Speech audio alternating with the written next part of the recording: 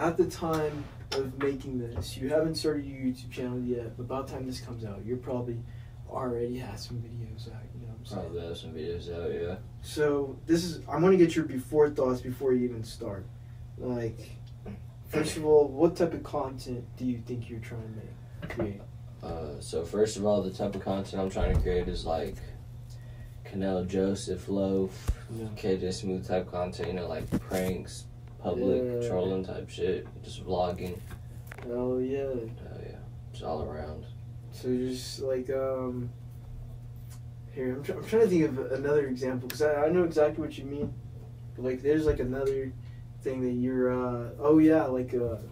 like parties and shit. Yeah. Party pranks. Yeah, like going to parties and like messing with all the drunk people and shit. That I'm excited for, bro. That'd be hella fun. Yeah, bro. I'm excited for that shit. That shit's gonna be fun. But like, so what like inspired you to do that? Like these YouTubers you mentioned, like Loaf and shit. Yeah, really. Actually, I wanted to be like a YouTuber and like fucked with the idea of being a YouTuber ever since I was like hella little, watching like FaZe Adapt and like FaZe Rain and all them. Yeah. Let's see. Oh my bad. Go ahead. I didn't come on. But yeah, all those YouTubers really just inspired me of like that new form of content, just like vlogging, pranking type style.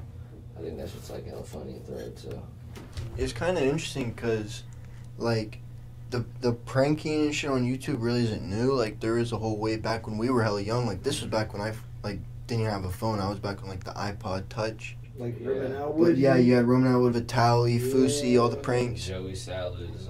And then it sort of died off after becoming like really. It was like you go on YouTube and you just watch pranks. That was the biggest thing for a time period. And then it all sort of died off. But you're kind of seeing it come back now in a different form. I feel like the Nelk Boys really inspired that shit because they were almost at the, they were past the whole prank wave type of shit. But then they brought it back in their own way. And then you started to see, like, you had Danny Duncan, which was able to, he started back in the beginning all the pranks, but he was able to power through, because he was doing pranks back when Fousey and all them were, but he's been able to power through, keep his content alive. And then, like, you had the Nelk Boys bringing the pranks back. And now you see all these people popping out, like Balin, Levine, you see Loaf, you got Canelo Joseph, Jadeon, those are a lot of big-name people right now, along with so many others. So it's like it's kind of cool to see that shit, like, it come back. Like, and it's changed. It's not the same type of pranks, like Gold Digger prank. Like, it's different. It's almost better. Yeah. It's almost better. Stage bullshit. Yeah, fake fucking pranks. Sandpaper bullshit. Yeah, bro, you can't do any fake pranks, man. It's all gonna be real, unscripted, straight from the source content at J. Nero. Yeah. Nothing less. Just filming NPCs. NPC trolling in Walmart video will probably be up by the time you guys are seeing this. I don't know what other videos I have up. Hopefully more just like trolling, vlogging type videos with Tyron and Noah. Oh yeah. So like you're not even gonna tap into the stoner space there. You're moving to a whole different genre. When I get some traction and shit, probably yeah, I'll bring that in. But I could do pranks that involve like stoner type things. You know, that'd be fire. Noah did a stoner prank. It was on like Halloween. I wasn't a part of it. Like, it was so fun to film. Yeah, the video didn't do that good, but it was so fun. What was it? We went up to like houses like on Halloween when people were trick or treating. We went up to houses, rang the doorbell, and then we would just start ripping the gas mask. Like we already had it on. That was our costume. Was the gas mask. We just start ripping it, and then like I thought we would get more like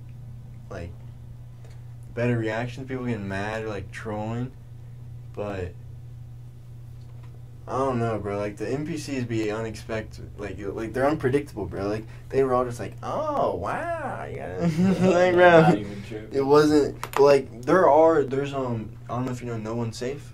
Yeah, I was just about to say him. Yeah. Like he's like a guy that really brought out that like weed style of pranking, like smoking in Walmart. Yeah. So, like, but he's crazy with it. Like I don't think I can do all that. I don't know how. Like he's like I don't know how. Like he's crazy for that shit. You're right. He's crazy for that shit. He's wild. You seen No One Safe, Karen? Yeah. Oh yeah. That Ginger did. Yeah, bro. Yeah, he's wild, bro. Shout out. He be doing Shout out. crazy. Like, bro, he'll be going in there acting like he's security and shit against other security. And then then it'll spark spark. up. Like, what the You hell? don't smoke? You don't smoke? What the fuck? He's like, weed is the way to heaven. When he dresses up as a He monk. walked up to one of those Christian people that have the microphone on the side of the street. He was like, "We's the way to heaven, man." Yeah, no, he's insane though. He's definitely insane. But yeah, bro, that should tell us sick though. You know what I mean? That you're starting the YouTube wave. Because I always push people. Like, I not even push people, bro. I was be like, hey, bro, like if you're passionate about something, you know what I mean? Start YouTube about it. Because like YouTube is like a good way to make a good passive income, and it's a good way to like, you know, build a community type of shit around shit that you like. Exactly. And like you can meet cool ass people through it. Like whenever we went to the fucking Safari Joe's type Safari shit, Joe's, the Bro. token float. it was a whole weed community, bro. And like we were hella welcome there once we started whipping out the cameras and started Yeah, filming. He people was like, wanted hey, to come show over us here. everything, bro. Let me see, like, you know what I mean? They were hella cool with it. And so like it's hella cool, you know what I mean? You can build your own community, and like I fuck with it for all that shit. And from a business aspect, of course, it's like a whole fucking passive income. Once you get it built up, you grind, you know what I mean? You get that AdSense, depends on what type of videos you're making, you know what I mean? But then you get the sponsorships, and like, bro, like YouTube's lit.